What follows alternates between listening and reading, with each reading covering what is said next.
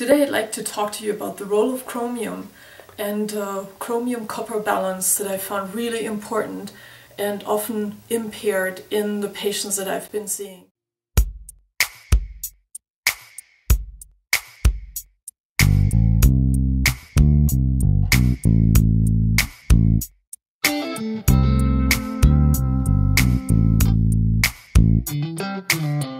My heart don't need reminding to go on beating. Hello, I'm Karen von Merveldt-Guevara. I'm a Western-trained medical doctor who today works hands-on as an integrated manual body worker in conjunction with a naturopathic medical doctor, Dr. Huterova, who brings to the table a really interesting approach called the ASYRA machine, frequency machine, that gives me the clues to certain deficiencies and mineral upsets, vitamin deficiencies and upsets that I can sense in people so that we get in detail what is not working in a patient. Today I'd like to talk to you about the role of chromium and chromium-copper balance that I found really important and often impaired in the patients that I've been seeing. With these patients with a chronic bowel inflammation and/or type 2 diabetes, I've always noticed in their ASYRA panels that they do suffer from a chromium deficiency, often together with a copper toxicity. So different panels, a toxicity panel that shows us the copper, and a nutritional panel that shows us a chromium deficiency. Before I'm really able to help someone, I'd like to understand the problem from different angles, not just one at the same time. So one part is my hands-on body work, where I have developed this sense of how congested an organ is, how functional, where inflammation is in the body.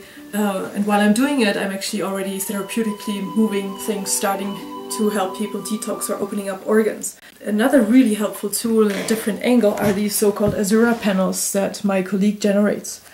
And as we can see here, for example, this is a patient who has diabetes type 2, wasn't the reason why she came. It was an overall feeling of not being well, low energy, and troubles with dental issues. But one remarkable thing here, as I said before, is copper being part of the toxic panel, and then part of the nutritional panel being the chromium deficiency. A patient who had several issues, amongst others diabetes type 2, he was on medication for this, toxic substances, copper amongst others, even copper a second time showing up, sulfate issues, very important here, and chromium deficiency in the nutritional panel. One of the modalities I apply for my patients is orthomolecular medicine.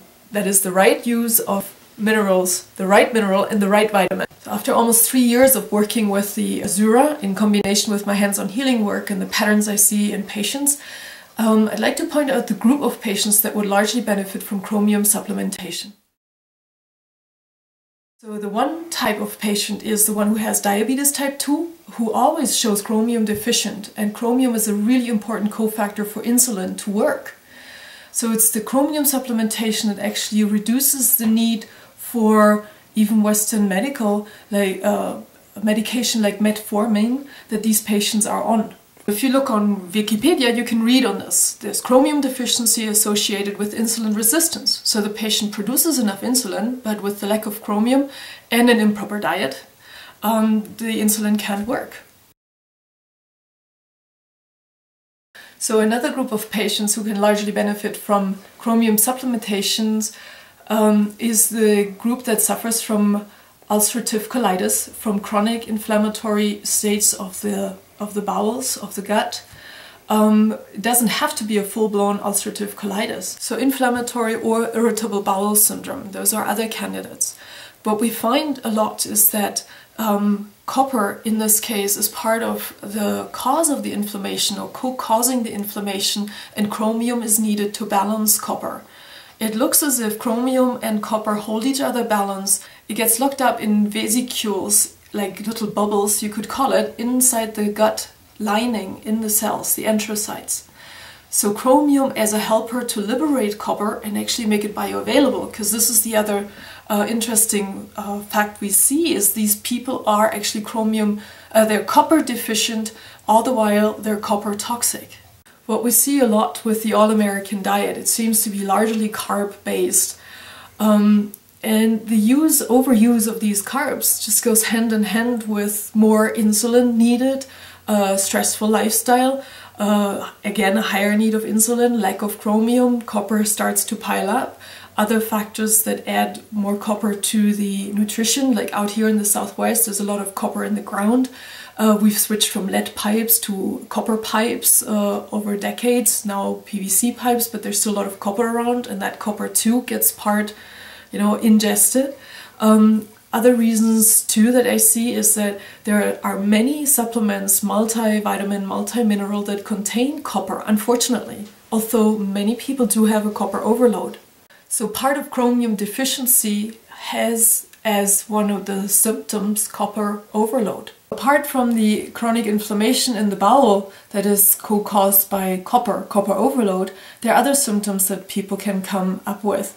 Copper overload is expressed too with painful menstruations in women, or a chronic general low-grade inflammation of the reproductive tract, adnexitis or a prostatitis in men even, or a tendency to urinary tract infections. So again, these can be symptoms of copper overload and can be remediated with supplementation of chromium.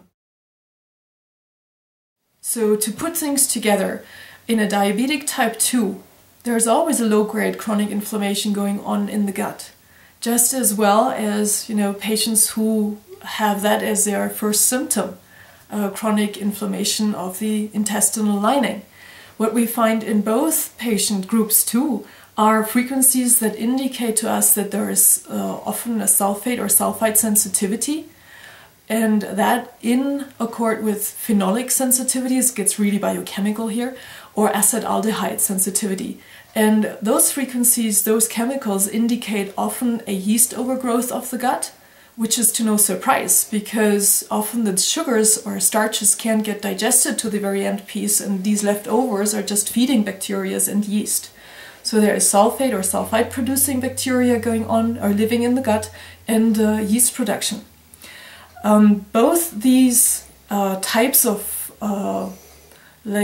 critters living in your gut contribute to the inflammation, of course, as well. So what we want to achieve is a reduction of the inflammation in the gut by a re-establishment of the copper-chromium balance. And I'll throw one more element in here in the end, that's molybdenum. So I'm not talking about molybdenum today in length, but wanted to mention that molybdenum too is needed to cut down on acetaldehydes and phenolic sensitivity. So just to make this clear, copper and chromium need to hold each other balanced. And for that reason, chromium supplementation is benefiting people with diabetes type 2 and chronic inflammation of the gut and repeated urinary tract infections, as well as a low-grade inflammation, generalized inflammation of the reproductive system. Another important place for chromium to work is the eye, is eyesight.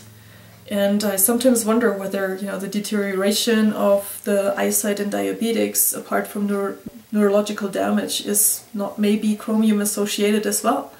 So chromium plays many roles in enzymatic processes. If you have any of these symptoms that I mentioned before, how would you supplement chromium? Here's how. There are many different types of chromiums out on the market. There's chromium picolinate, there's chromium polynicotinate, which is a B3 type, and there's chromium in a chelated state, chromium glycinate and other types of chromium. The way I'd like to see chromium supplemented is in a preparation that I found with one company in specific biotic research. Chromium, it's CR-zyme, is given in conjunction with SOD, that's superoxide dismutase, so already in conjunction with an enzyme that helps in reducing inflammation. Another type of chromium I like is chromium polynicotinate, the B3 version, but not everybody can work with it.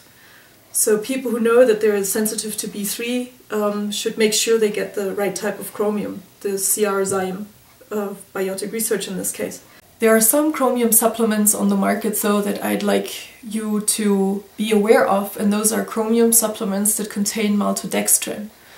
Maltodextrin, as the name says, contains maltose, and many of these patients who suffer from chronic inflammation of the gut or diabetes type 2 are maltase deficient. Like, you guys have a hard time to break down these type of disaccharides, like double sugar molecules in a lay terminology. So when you're looking for proper chromium supplements, stay away from those that contain maltodextrin, please. Like with any supplementations, of course, I really recommend you getting in the hands of a good naturopathic medical doctor or anybody that you have confidence in who could help you with the supplementation. Don't necessarily just go out and try by yourself. Breathing, darling, so easy. It's only natural, baby. No trouble for the river to fill the sea. No trouble for the sun to keep shining. Ain't nothing for the sky to be blue. No trouble for me.